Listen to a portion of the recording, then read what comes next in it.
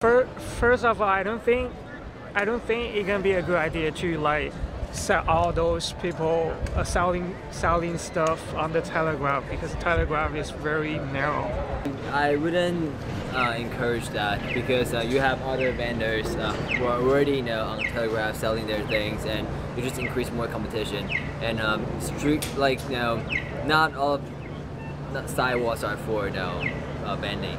I think I'd be pretty much against that. Number one, because usually when people sell shirts on Telegraph, it's usually for a very specific cause, and so there's not nearly as much as if you were to go inside a store. I don't mind that, and also I guess I've actually grown up in a neighborhood where every Friday and Saturday, my street, the stores will actually set up booths and have sort of like a fair and whatnot.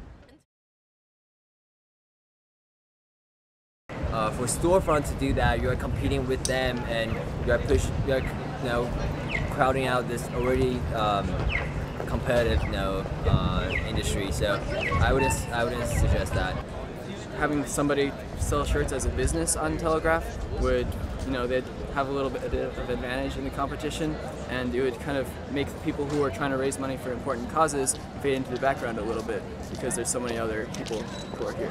So you do not support I would them? not support it, no, because I think it would subtract from the people who are trying to sell things on Telegraph for important causes. In terms of, I guess it'll be disadvantage to current vendors in the sense that, can they kick them out because they're sharing the same space?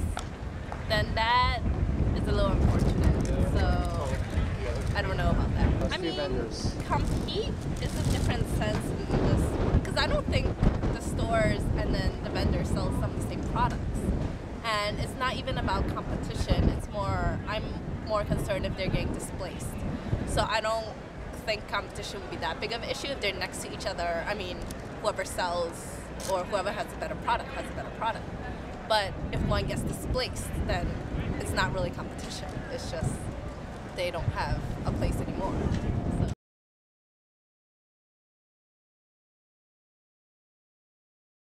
I don't mind. I don't mind at all. But I think other people might like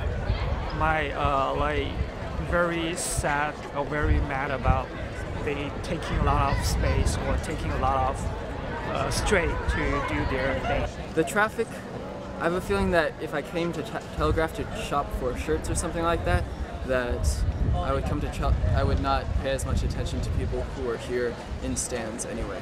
I don't think the increase in traffic would be significant enough to justify the loss. I also came from a city where it's super crowded, so I'm kind of used to it, so I don't really mind. Oh, where are you from? I'm from New York. Okay. So yeah, I'm kind of used to shoving through people. It's normal.